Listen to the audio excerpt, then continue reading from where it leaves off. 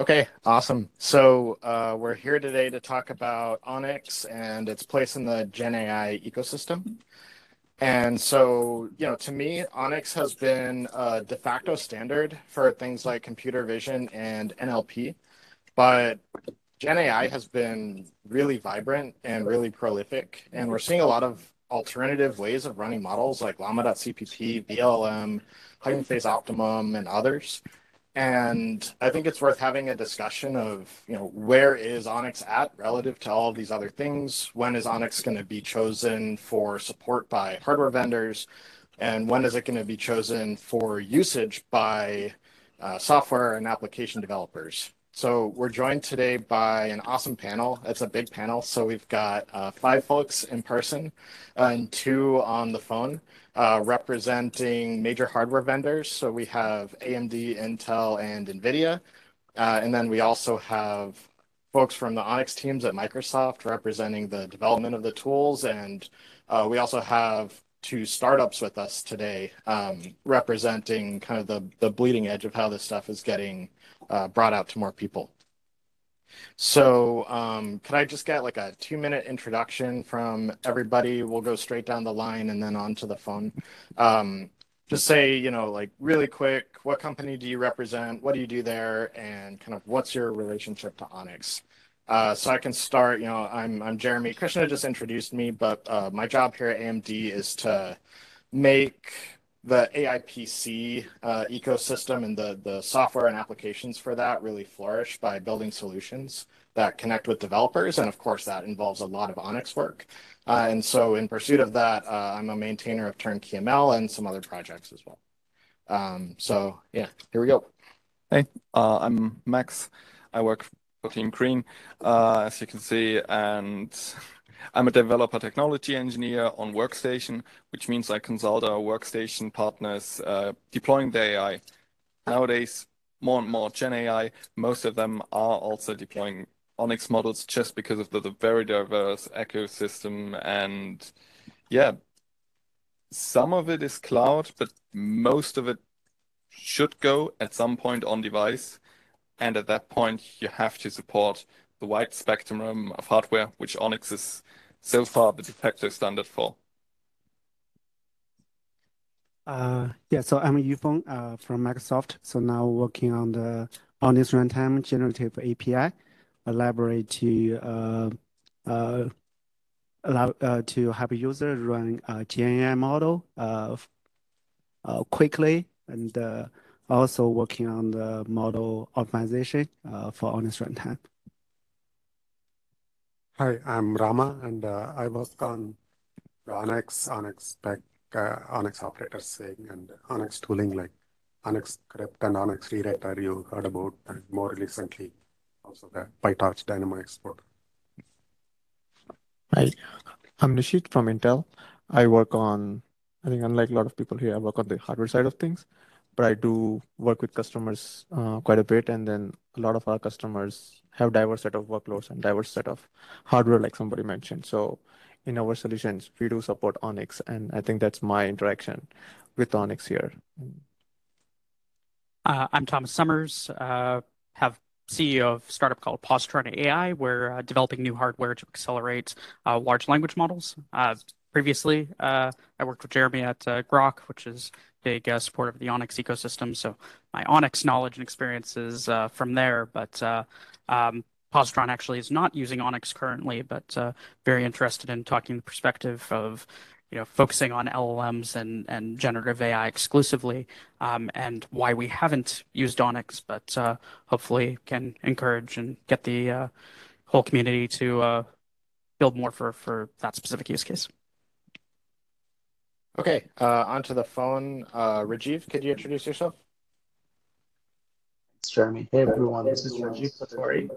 I represent AMD here. And at AMD, I lead the efforts on enabling GenAI, and which includes various types of LLMs, Stable Diffusion models, on NPU specifically, across all platforms, PyTorch, ONNX, and GGUF.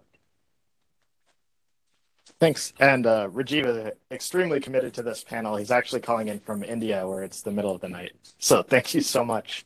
And then Matt, can you introduce yourself?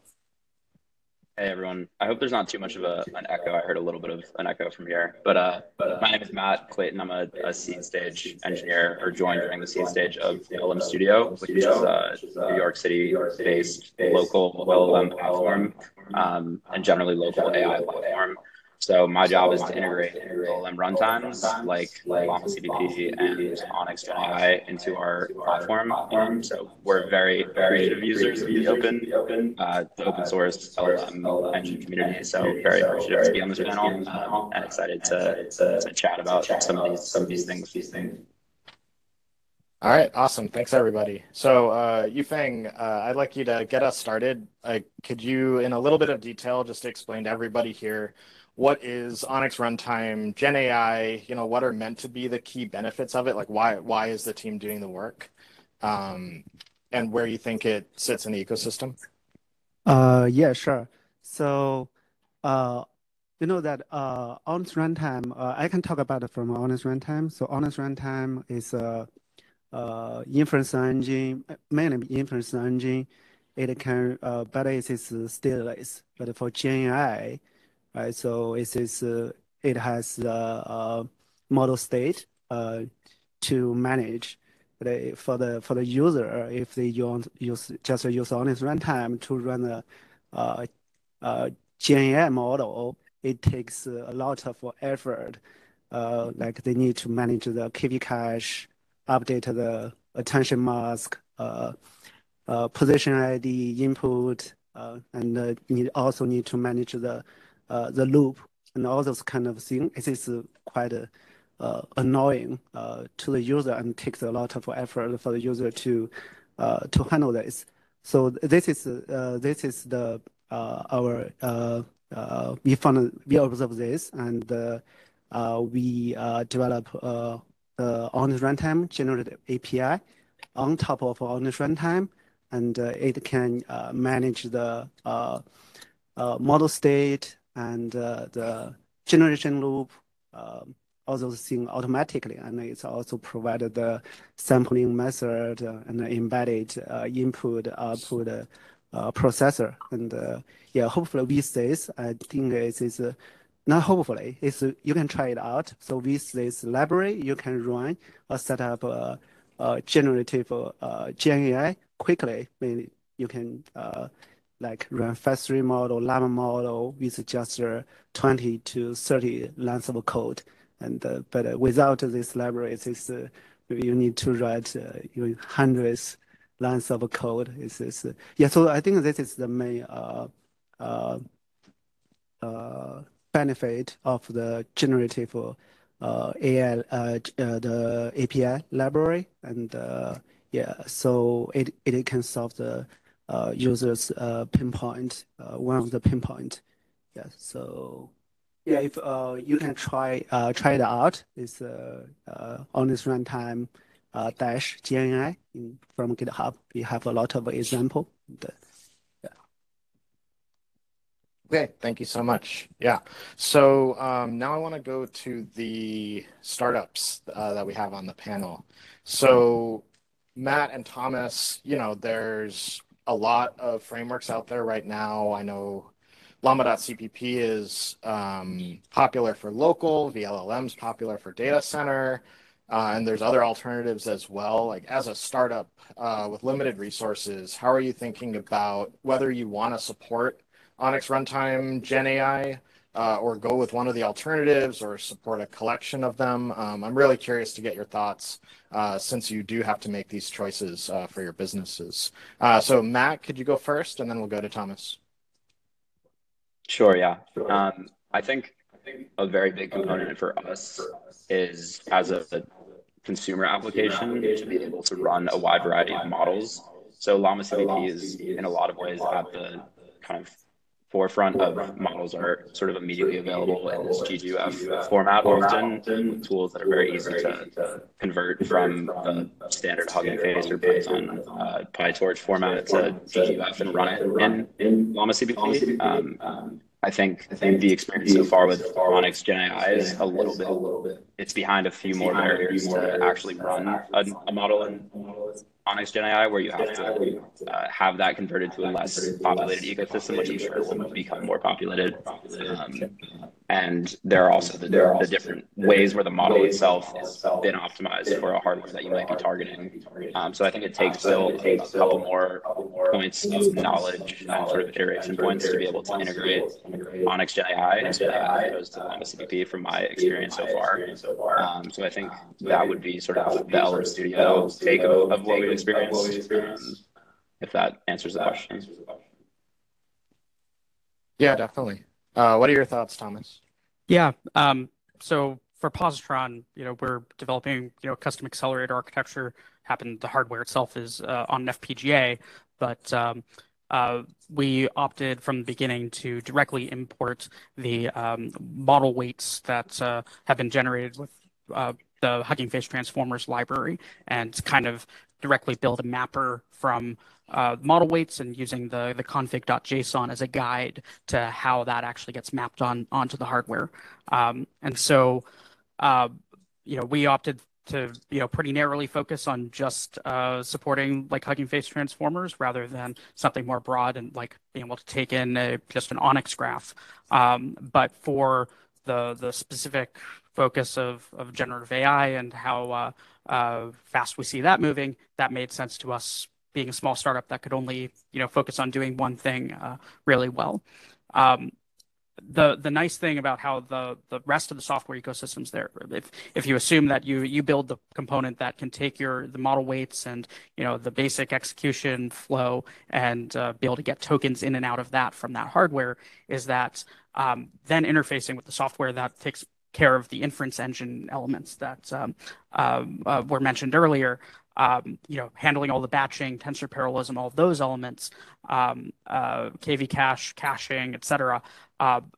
Those can kind of be abstracted away. And so I think an interesting thing, like for us, we're focused on data center inference. So rather than like Llama CPP being very well optimized for single user throughput, we care a lot about being able to serve a lot of concurrent users and requests.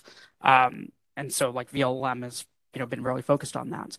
I think an interesting thing is that they've be it Llama CPP or VLM focusing on like the particular application use case and kind of all of the things separate from the model, is that there does look like a pretty good pathway to be able to take the actual binary that the model is distributed in and be able to hook that in to these larger projects. So I do think it's interesting. Can ONNX, especially for a wider set of model families and such, can ONNX really be that core set that can outplace just like the dot safe tensors or that, I mean, what was mentioned earlier by Matt, going to GGUF.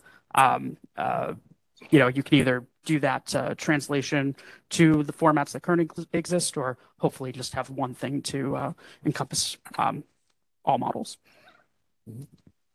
Yeah, that's kind of mirrored my experience as well. So like I've personally done some application development with a bunch of different LLM frameworks this year, just trying to bring up like different application scenarios and different hardware backends. And so I definitely noticed like there's extra steps for ONNX GenAI. You have to get the ONNX file from somewhere. You need to learn the like generator and the params structures and call those like 30 or so lines of code. And it's a little bit different from just going ahead and using like a Hugging Face library or VLM or something like that. That's a little bit more turnkey. So yeah, Yufeng or Rama, do you guys consider those like features or bugs? And are there plans to streamline and just make it easier for like these kind of startups to adopt? Yeah, so I think it's just mainly you're talking about two questions. The first question is the model sourcing. Right? So how do you get the model? So it is like Llama, the GGUF, Llama CPP. They also build up the community and people, once they train a model or get a new model, you can quickly get the GGUF model format. I think this is one thing that the whole ONNX community need to think about this, or how we can improve our ONNX format and also the toolchain to get the model quickly. So one thing we for the ONNX runtime GenAI we do is we created a toolchain. It is a model builder, and maybe it is you are not aware of that. It is we need more promotion on that. Maybe it is so the model builder is you can take the Hugging Face model or the GGUF model. The model builder can convert that model to convert the Hugging Face model or GGUF to the optimized ONNX model directly. So I think this is can solve the model sourcing problem partly, and yeah, but this is a toolchain. But for some user, or many of the user, they even don't want to run this tool. They just want to see, I want to run a fast-3 model. Where can I get it? They just go to the Hugging Face, and they can download the GGUF model directly, like for even the fine-tuned version. I think this is one thing that we already have the model, the ONNX Zoo model Zoo for a long time. But if we go to the ONNX model Zoo, and yeah, we don't even have one popular generative AI model there. So I think this is one thing that the whole ONNX community need to work on, and we need to maybe set up the pipeline, the red ONNX format, and the toolchain to quickly create and publish the ONNX model and allow user to get the model quickly. I think this is one of the things. And the second thing for you is for the, if you're talking about user also need to write 20 to 30 lines to use GenAI. But if you use the Lambda CPP, you need to write more code. And yeah, but if you talk about if you use the transformer optimum, it may use less code. But if you need to configure different sampling parameter, actually you need more code. And yeah, so yeah, I think I can sync up with you offline and to learn more about how we can optimize our API further and make it more user friendly and easy to use. Yeah, I'd be happy to talk more about that. And I know we've done, Krishna and I have worked on ONNX Models U, so I think we hear the call to action there as well. That's definitely an important one. Yeah, one thing is internally we now also have a project that we are building a pipeline that can convert the PyTorch model to ONNX model and then benchmark it and then publish it to now we are considered to publish it to the Azure AI repo, and yeah, in this way the user can download the model by themselves. But I think it is we need we cannot do it by ourselves. We need the community to do that in order to compete with the CPP or the GGUF data format. Okay, well said. Rama, did you want to add anything? Yeah, I mean, I agree with what you two said. I mean, about the model availability for Zoo with maybe 10 and 11. With GGF models, the main advantage is availability, right? And making sure we have this available is important. On slightly different topic with regards to some of the other points that came up that you can also mention. From an ONNX standard perspective, maybe there are a few things we can explore. One is ONNX is a functional representation, hence it doesn't have a notion of state. Right? So state variables get mapped to both model inputs and model outputs. But it will be relatively straightforward to extend the protocol to add some information to say this input and output represent a state variable in case that enables, say, backends to optimize the implementation. So in a sense, you can capture state variable information within the model representation. That's an extension you could do. Yeah, that makes a lot of sense to me. All right, cool. Let's now go to the kind of major hardware vendors here. So I'm curious to hear from each of you where you're at with adopting ONNX for Gen AI purposes. Are you using like regular ONNX, Optimum, ORT Gen AI, or are you just kind of investigating right now? So can we start with Max, and then we'll go around? Yeah, we are investigating all the sites basically. We are looking at GGML and at ONNX. The big benefit that we have in ONNX and that I think we share with AMD and Intel, the investment in DirectML. DirectML is a platform that we all build on, that we all have a heavy investment on the driver side in. And it delivers, if everything runs well, for example, Llama 7B will definitely run best on DirectML currently. And I'm a dev tech. I'm very performance focused. So I usually go to the most performant backend and I have to find a way to enable that. Yes. For me, it's not about those 20 lines of code. For me, it's more like the same story that we just heard about the annoyance that I have to get that ONNX model sometimes. The 20 lines of code could as well be 50 because the coding is kind of done quickly, but the process to get that ONNX, that's most of the time the more annoying part. And then what hurts me the most with ONNX currently is that it's no longer universal. Whenever I go to ONNX Runtime Gen AI, I lose that big benefit that ONNX always had for me, that I can actually change the backend in an instance. I change the string of ONNX Runtime to the backend string, and I can immediately use a different backend. That's no longer possible with all the custom operators currently in there. Right. That goes along what Kevin said before, that we need a way to, as a hardware vendor, leverage that. And I think there are some ways that we should explore. Yeah, I think you bring up a very good point, and I think a lot of my thoughts are very aligned to that as well. So Intel has a vested interest to have something like an ONNX, like an open ecosystem, because we have a lot of hardware, we have a lot of backend that goes out to the customers, and our customers also wants the choice. So I think it's an vested interest for Intel to have this community developing more faster, I would say. And the reason I say that is I think ONNX runtime is very important component of overall ONNX ecosystem. ONNX as a functional representative of the graph and runtime as an execution provider, right? So I think a lot of what we do in ONNX runtime needs to be upstream to ONNX very fast, and they need to be in lockstep.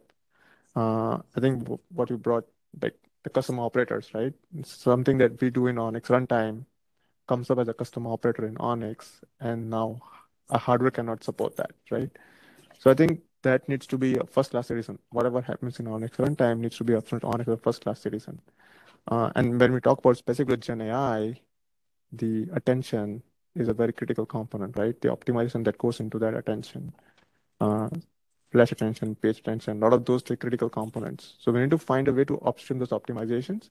I think that's why a lot of these llama.cpp implements are flourishing, right? Because they are able to do that and support through backends. So I think get that going in lockstep will be very important so that the custom operators can phase away and then those become first-class citizens, and it opens up door for every hardware to be able to support those operators. Actually, that's exactly what I also feel. I don't think that I believe we could find a way of working around upstreaming those custom operators in an instance, because it can't. I kind of do get why ONNX is holding back on making those operators standard, because we don't want to clutter the ONNX spec, right?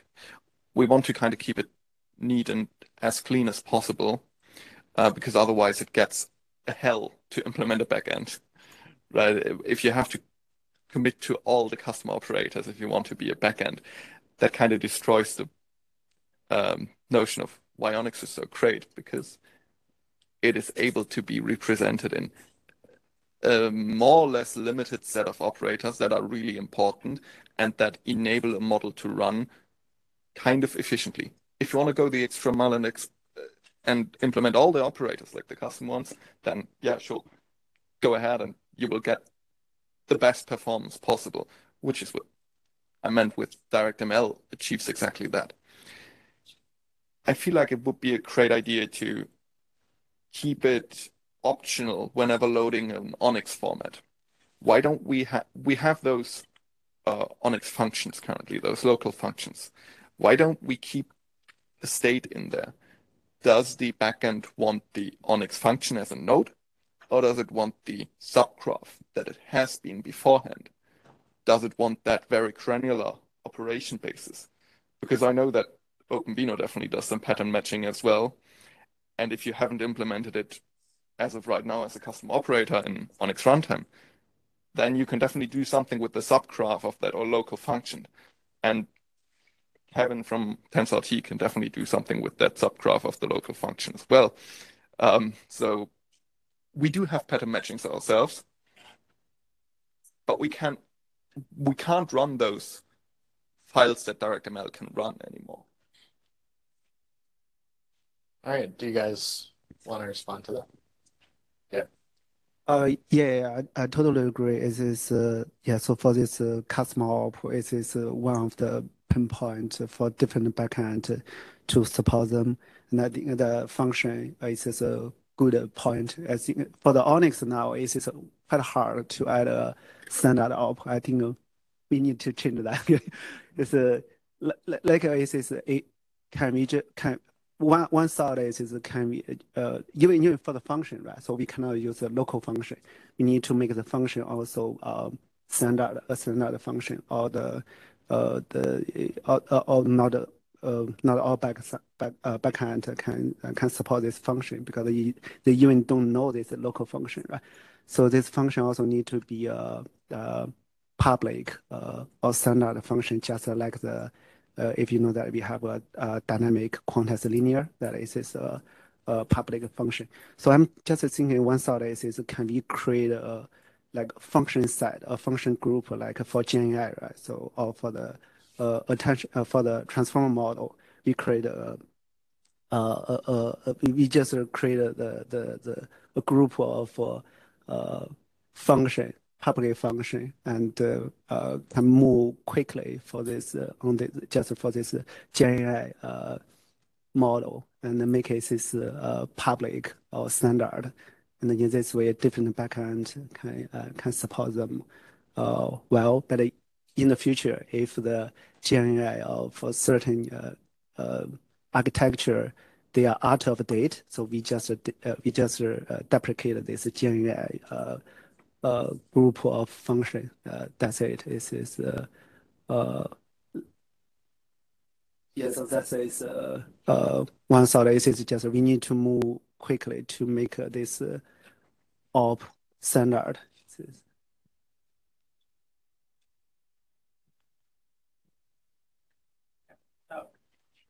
Yeah, just a really quick thing. I think, some of the elements that ONNX should be able to actually represent and would be of huge value to over what is currently possible with things like GGUF or just your standard safe tensors format, et cetera, is really being able to encode multiple different, not just the quantized weights, but maybe a variety of quantized weight formats, which depending on the specific model, there's different trade-offs even at the individual operation or layer level of how quantization induced error happens. And if that information can be passed to the back end, you could opt to do things at different precision levels based on where you actually need that precision. And none of that is really being contemplated in other formats. And ONNX kind of already wants to encode as much information that can actually be used by backends. And then secondly, and sort of related to the last presentation before this panel, being able to encode more information about tensor parallelism and pipeline parallelism, other things that's extremely useful for running models at scale, which I think, the past year and a half of generative AI taking over so much of the industry, there was never this level of demand requirement for massive models at scale until transformer models. So I think ONNX really has an opportunity to be able to convey as much information about data dependencies and how to actually break up a particular model into pieces that enable greater processing scale. That I would like to also add a few points to the team's discussion. I think excellent points. One which I really agree is the model export. AWQ and GPTQ have been around for quite a bit of time, but now to export any LLM to ONNX format is still a challenge. It's not as friendly as to ingest the model, as I think Max pointed out. It's really difficult to get that. I think that's one challenge. The other one is which Yufeng pointed out. I think it's a great suggestion. Working on NPU, the biggest challenge is all the nodes are more friendlier to CPU languages today. And usually in NPUs or custom accelerators, we would really fold a bunch of operators into a single function. So being able to have an export option of a compressed node or a node that really defines an entire function of a particular operator, like a GQ or an MHA, versus breaking down the node into a subgraph, having an option to enable that would greatly benefit on adopting ONNX in GenAI much more ubiquitously. I think those are the really two key points based on my experience so far. Okay, yeah, I'm definitely hearing, a common theme of bringing some of the benefits from these more LLM-specific frameworks towards ONNX.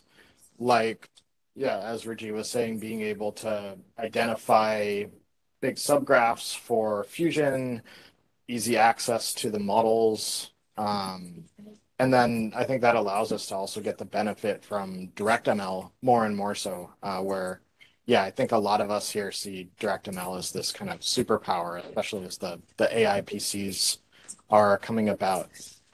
Rajiv, did you want to share anything more broadly about kind of the journey you're on with ONNX at the moment? Yes, sure. So specifically on the LLMs and GenAI, there are two levels of the problems today that the community has to solve. The first is just the model execution, which is a single LLM graph, and then the upcoming algorithmic optimizations, which is something like speculative decoding, where multiple ONNX subgraphs or multiple models have to be orchestrated. So the ongoing experiences with orchestrating or scheduling such type of decoding is now requiring the users to go across different software stacks. So let's say we optimize execution on a C++ engine, but use speculative decoding on a Python engine. Today, the developers have to rewrite all that on C++ runtime that is conducive to ONNX runtime, and then orchestrate everything together in an ONNX runtime context. I think there's still a room, an opportunity for ONNX runtime GenAI infrastructure to provide GenAI specific solutions. That's one aspect of experience. The second one is some of the fundamental operators like GQ, MHA, or even like RMS norms. If there's an option to be able to provide guidance to the ONNX to rewrite them, that's much more friendlier to custom accelerator architectures. And that's specific to the GenAI stack. So the users have uh, more tools from the ONNX runtime without writing a lot of graph rewrites by themselves, which is actually repetitive work across the community if you think about it. Like these are some of my experiences too. Okay. Thank you, Rajiv. Of course. If anybody on the panel wanted to reply to anything, now's a good time, and then I think we can turn it over to the audience for any audience questions to our amazing panel here. A lot of experts all in one place.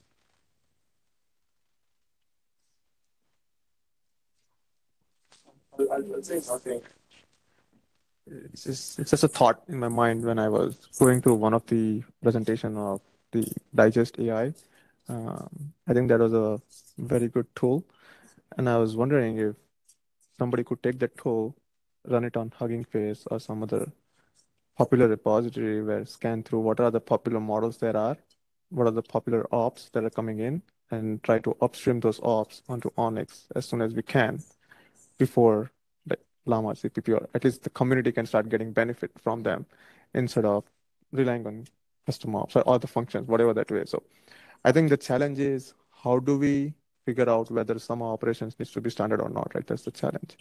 And that's always going to be a challenge, right? Because new models will come in, the new ops will come in. That's always going to be a challenge. Having a tool like that to be able to scan through and figure out what needs to be added to the standard set of ops, that might help get those ops faster and enable the ecosystem adoption faster. Yeah, so if we look at the GGOF model, actually it is quite a high key. It doesn't even have a graph, right? So the graph is built based on the model architecture or model data type. So like it has a fast3 model. It's just oh, this architecture is fast3, and then it's just the weight and also other metadata. So I think ONNX can learn something from this. Is like oh, if there's a popular model, right? So if we can standard some operator like attention and things like that, and also we can create the model specific operator, the popular operator, right? So if people want to support this model, on this model, you can implement this operator. Like we can create like GenAI fast3 the X operator, right? So this operator maybe is if it can be generalized, we can just create it under the GenAI scope. If it is cannot, it is specific for certain model, you just name it is like 5x X operator, and yeah, with this we can move faster and. Right, so like for the GGOF, if there's a new architecture, they just create a new model architecture like 5.4, and then they just need to implement change the code in the Lambda CPP, and yeah, but for ONNX, I think maybe we can think more. It's like we don't need to make the operator constant or forever. We create if we just want to support some popular model, and we can do some also slightly loose requirement for this operator. It is specific for certain model, and everyone can add this. If the community agree on this operator, we just merge it and make it a standard op. It is just some random stuff.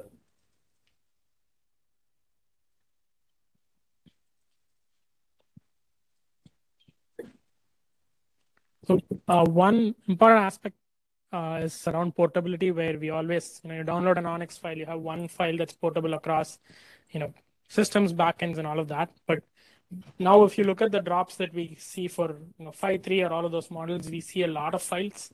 Like we see some JSON files. We see it's like a folder now, and it's not a file. Does this warrant an extension or a refresh to the overall spec? Is that something that we should consider? Yeah, would say, kind of just building off the last comment of how other formats are very different from ONNX, and the approach of uh, let's just say Llama has become like a pretty universal built-on architecture, and like the first set of models from Mistral, basically just directly built on top of Llama, et cetera. So, in that case, having llama.cpp just support the Llama architecture as it originally did, being able to take different fine tunings or different forks of the base Llama architecture and being able to immediately have that support by just bringing in different weights file actually is a lot easier to work with as the user of that program than it is working with ONNX. And kind of like I think the belief of the community, and I believe this, prior to getting into transformers, that having that single file that contains all the graph, all of the information that you would need to be able to just execute that model is really attractive as a concept. But in terms of actually getting people to use and be able to build upon other things in open source, I think it actually is a constraint and limits that free sort of development and things being built off of smaller bases. So I think there's pros and cons there. I would say is up to the ONNX community overall if they want to go in that direction. I think having that config.json that lists the number of heads, the embedding size, kind of gives you, like, I can look at that config.json and have a mental picture of, okay, how does that network actually get built, is very interesting, because I could open up Neuron and import an ONNX file and look at that graph, but mentally I can get a lot of that same picture by looking at like 10 lines of text in a config.json.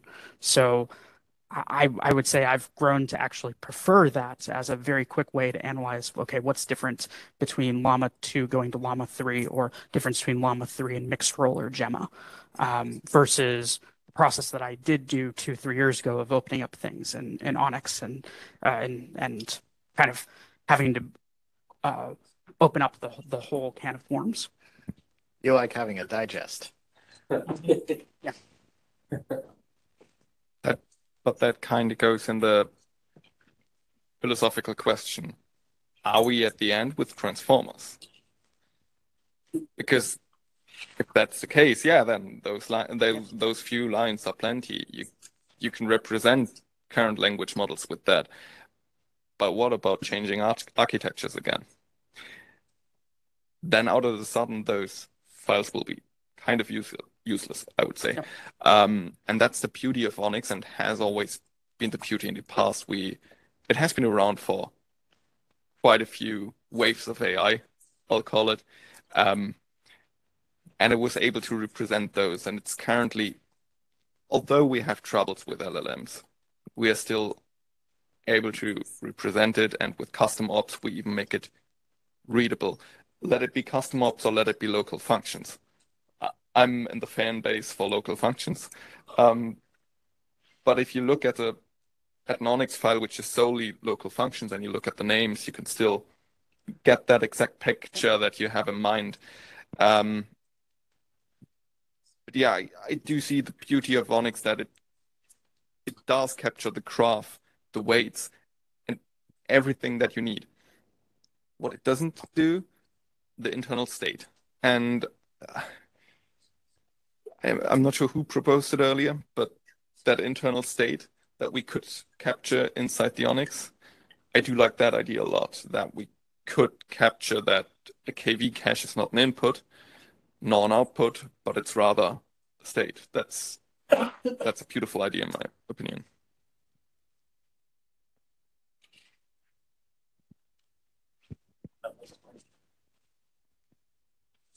A lot of people today showed a bunch of different frameworks, ONNX scripts, some array library, and it seems like the ecosystem is getting a little bit fragmented. A lot of people have optimizations in different frameworks. So we saw There's the ONNX optimizer repository. ONNX runtime has some level of optimization. There's 3 different platforms for quantizing. So do you guys see a way of condensing all these repositories that people are building, or is this just naturally how ecosystems develop? Yeah. Yeah, who wants to take it? So my opinion on that is it's the prototyping phase. That's my take, but you just wanted to reach for the mic, so I'm happy to give it to you. I guess it's a little bit of both. I think in a sense, yes, consolidating some of that would be helpful, but at the same time, I think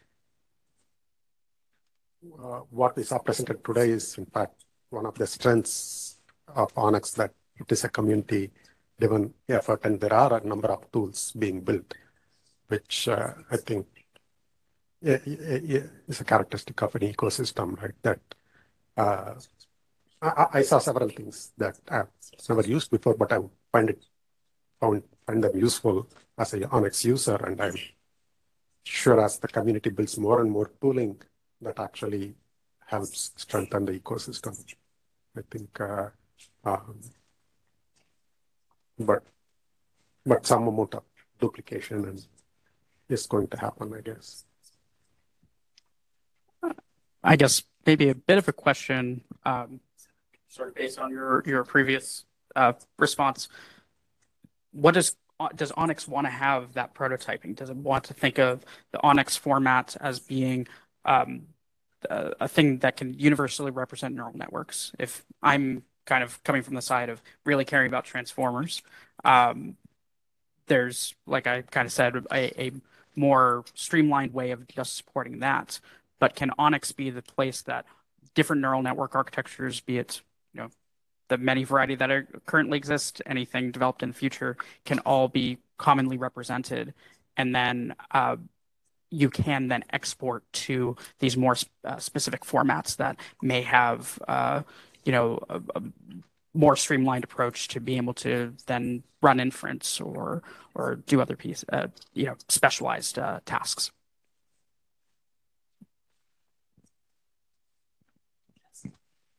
So my belief is that that's what ONNX is good at, what it has a proven track record in of being able to represent all the different networks. And it's, in my opinion, it's partly prototyping because we are kind of at a breaking point with Dynamo export as well. Like we are changing a major source where we bring the ONNX files from. They look pretty different, and I think new inputs can require new tools, which also supports your point of maybe for LLMs, it's a good idea to have a quick config. So yes, I think the variety is really embracing what ONNX is able to do. And I don't think we're gonna keep all the tools around, and maybe it's gonna boil down a little again, but in general, yeah. Second that. But I guess to the question of, I forget the exact title of this panel, but is the idea then from like the best way for the ONNX community to support and enable generative AI LLMs? Is it maybe not thinking of ONNX as being the format that you directly want to run, but have it be the best thing to be able to do that development and then be able to export it in a way that is then much more specialized and for a particular, almost thinking rather than ONNX having backend for a particular piece of hardware, but thinking of VLLM or llama.cpp, think of that as an abstract machine model almost.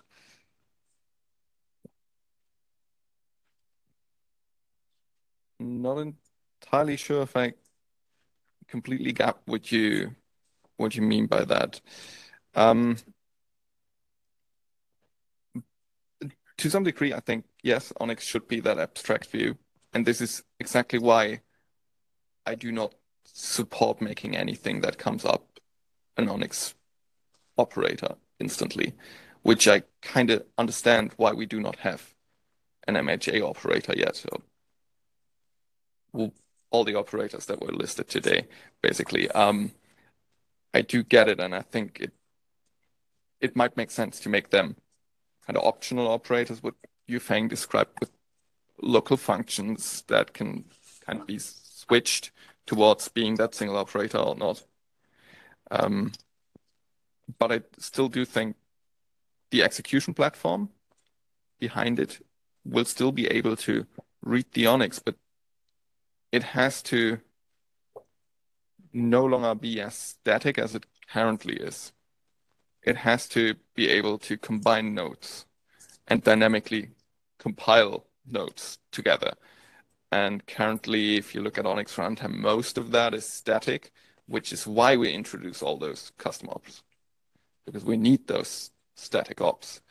But if you look at the hardware vendors, everyone does a graph compiler.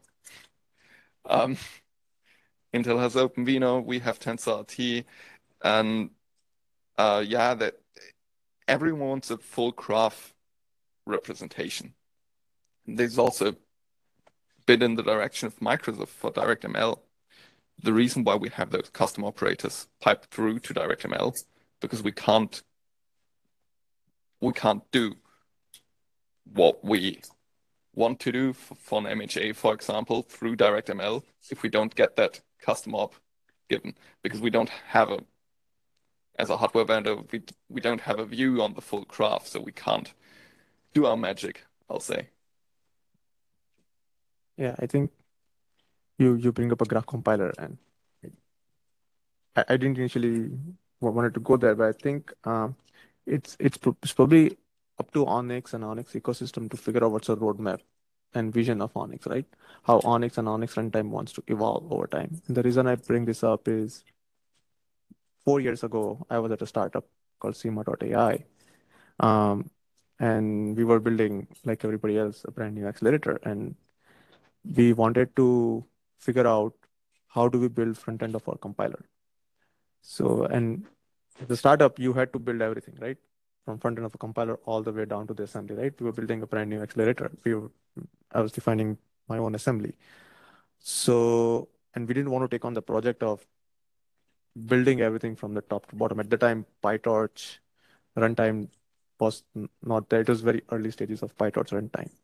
On ONNX runtime was also, I think, was probably not out there. But I think what stuck to us was TVM at the time. TVM had the compiler built in. It had the graph compiler. So what it enabled us to kind of bypass all those stages, right? It reads ONNX. ONNX was there. It read ONNX graph. It read PyTorch graph. It read TensorFlow graph. It had the graph compiler inbuilt. It could compile down to an IR, and it can do IR level optimization on top, and then give you an optimized IR, right? And then what we did, we took those optimized IR, and then we converted that IR to our assembly, right? So now so when you mention graph compiler, that's what I say. It's up to ONNX. Whether does ONNX wants to take up the onus of building the graph compiler, right? And that's probably for ONNX as an ecosystem to figure out whether that's the open project that ONNX wants to build and go that route or not. So at the time, had the graph compiler existed, we would have probably went on and wrapped the ONNX as part of the Sima.ai. But now they are shipping the product with TVM.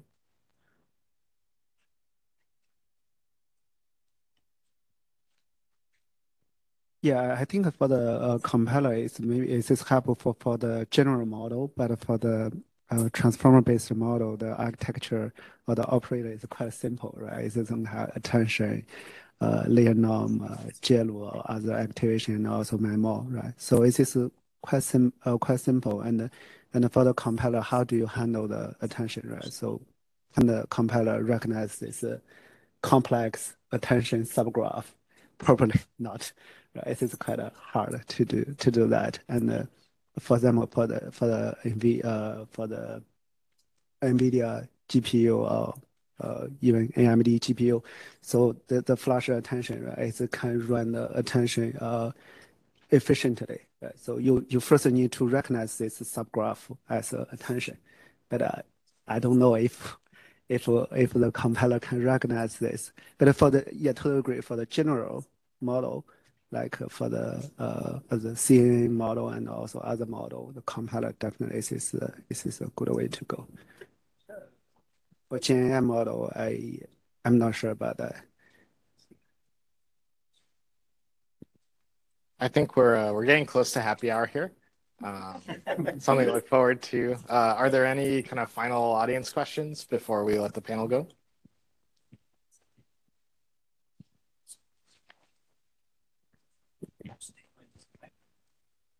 Just have a question around the suggestion of having this fast-moving kind of optional operator set for generative AI purposes.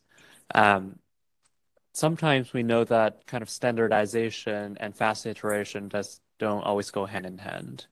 So I guess my question is, how do we improve the process, or what are the things that can be done to make the idea of having this kind of fast revolving set of generative operators a reality? Yeah, I think that is just a good question. And if the community agree that we can have this loose restrict operator, I think once for example we have a new model come out and someone can contribute to ONNX quickly, and I think everyone will follow that. And once this is merged, just like think about the GGUF, right? So if there's a new model, they can just add a new architecture and then implement that code. This is similar to ONNX. If there's a new model, someone maybe we can have a community or a panel or work group for this GenAI model, and there's a new model come out, and we quickly design or add the operator for this specific the popular model, and then the community has the guideline for this new model, or has the operator they should implement it for this operator. Thanks. Yeah, I like that idea. Okay, I think we've kept these guys on here long enough, probably. Hopefully everybody's sticking around for the happy hour. So if anybody has any more questions, you can track them down. But please give a round of applause. Thank you. Thank you, Jeremy. Thank you to the panel. It was a great day of events, talks, and community updates. And the panel was really informative. I'm hoping to get things summarized and convert into actionable steps for ONNX. But yeah, it's been a long day. Thank you. Thanks for joining us.